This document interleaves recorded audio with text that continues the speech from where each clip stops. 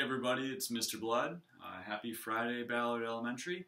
I thought that since it's still reading month, that I would get on and read you guys a book having to do with our theme, Dragons and Marshmallows. Got a bunch of dragon books back here, but the one that I'm going to read today is called Not Your Typical Dragon. And actually, before I do that, today is one of our theme dress-up days for March's Reading Month, and it's dressed like a storybook character today. So I'm going to just really quick dress like a storybook character. Let's try to summon some dragon magic so I can get into character before I read this book. Alright, here we go. I am dressed as, actually just like our friend Crispin here.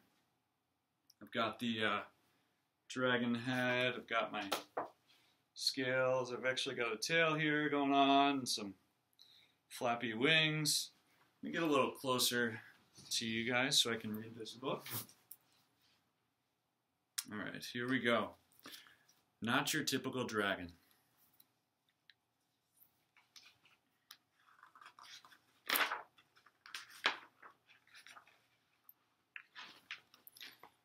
Crispin Blaze was born into a proud family of fire-breathing dragons. Every blaze breathes fire, explained his father. I breathe fire. Your mother breathes fire. Tomorrow, when you turn 7, you'll breathe fire too.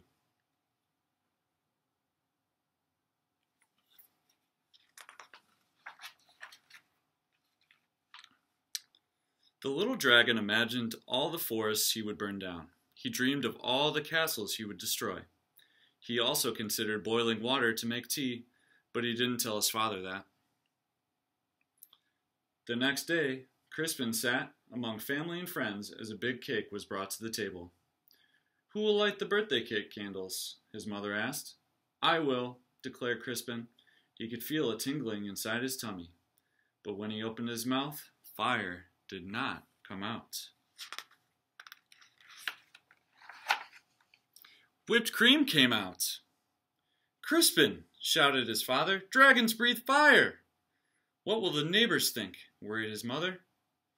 I loved whipped cream, said his little sister Ashley. The little dragon was whisked off to the doctor the very next day. Please fix my son, demanded Crispin's father. What seems to be the problem? Asked the doctor. Crispin opened his mouth and breathed, but fire did not come out. Band-Aids came out. I see, said the doctor gravely. Dragons should breathe fire, insisted Crispin's father. We were low on Band-Aids, mumbled the nurse. The doctor sent Crispin home with medicine. He swallowed 2 teaspoons before going to school.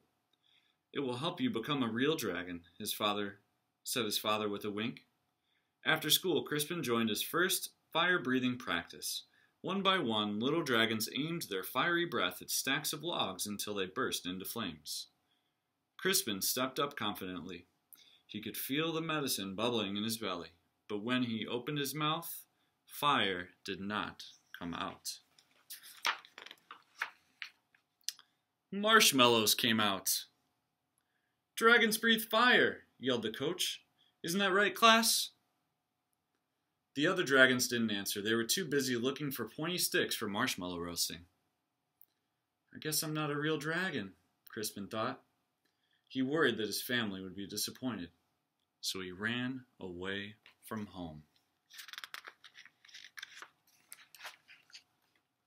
The world can be a scary place for a little dragon who can't breathe fire. Crispin found a dark cave. I'll be a fireless dragon all by myself. I won't bother anyone and no one will bother me. An hour later, he had a visitor. I am Sir George, squeaked a thin, shiny knight. Show yourself, dragon. Crispin shuffled out of the cave. The thin, shiny knight held up his thin, shiny sword. Do your worst, dragon. Crispin opened his mouth, but fire did not come out. Soap bubbles came out. Don't you breathe fire, dragon? Crispin shook his head. I can't. Sir George moaned. But my father insists that I fight a fire-breathing dragon. It even says here in my book that your typical dragon breathes fire. I'm not your typical dragon, Crispin explained. Sir George sighed. I can't go home. Me neither, Crispin nodded. But then he had an idea. Maybe your book could tell us what to do.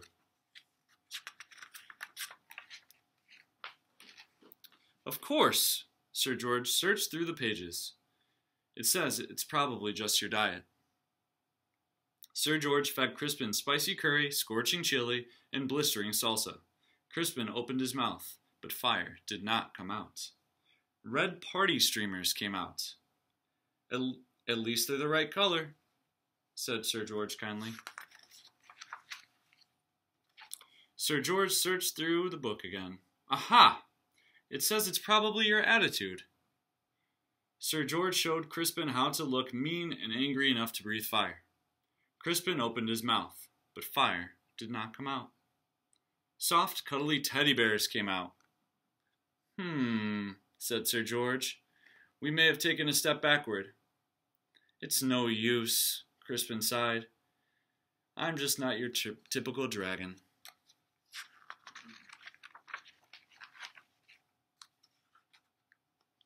But Sir George was not ready to give up. Aha! The book says you're too stressed. Sir George made Crispin close his eyes while he described a quiet, relaxing day at the ocean. Do you feel calm? Now imagine 100 shiny knights attacking you. Crispin opened his mouth, but fire did not come out. Beach balls came out. Well, that's just plain weird.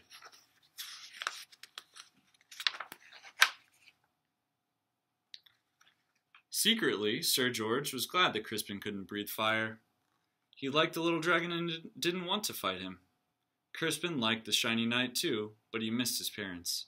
Sir George, it's getting dark. I want to go home. The shiny knight patted him on the back. Don't worry, little dragon. I will take you. Crispin's parents were relieved when he arrived home safely. Sir George was about to say goodbye when they heard a shout. There you are, boy! Why on earth are you playing with a fire-breathing dragon? He's my friend, Father, whispered Sir George, and besides, he doesn't breathe fire. A dragon that doesn't breathe fire? That's the silliest thing I've ever heard, the shiny man laughed. Crispin's father stormed out of the house. My son is not silly. He may not breathe fire, but I certainly do. Crispin's father let out a powerful spray of flames.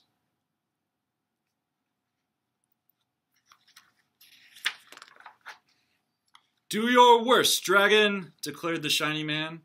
But then the flames scorched the lawn. That's enough, honey, said Crispin's mother. The flames singed the fence. You've made your point, dear. Now stop showing off, she scolded. Then the flames ignited the roof. Crispin's father panicked. I can't stop breathing fire! You'll burn our house down, cried his mother. You'll burn down the whole neighborhood! Dragons came running from all directions. They knew how to start fires, but no one knew how to stop them. Crispin suddenly felt a tingling in his tummy. He felt a bubbling in his belly. He opened his mouth, but fire did not come out. A gush of water shot out. Crispin aimed the water at his father's flames. He saved his home, and he even saved the shiny man, who wasn't looking so shiny anymore. Hooray for Crispin! Everyone shouted. On Crispin's next birthday, there was a big party. Family and friends came from all over the land. Sir George and his family came too. Lots of dragons were dancing. Crispin stood with his mouth open wide. Fire still did not come out, but music came out instead. Your son, said an old uncle to Crispin's father. He's not your typical dragon, is he? No, replied Crispin's father. My son is something special. And then he jumped up and danced to Crispin's music too. The end. So thank you guys for joining me today for the book. Just as a reminder, again, like I said, today is Dress Like a Storybook Character Day. So if you guys want to take the weekend and you want to get dressed up as a storybook character and you want to post something in the comments to this post on Facebook with your pictures of you dressed up as a storybook character, I think that'd be a fun way for us to continue doing our dress-up themes. And have a happy Friday and a great, safe weekend. Bye, everybody.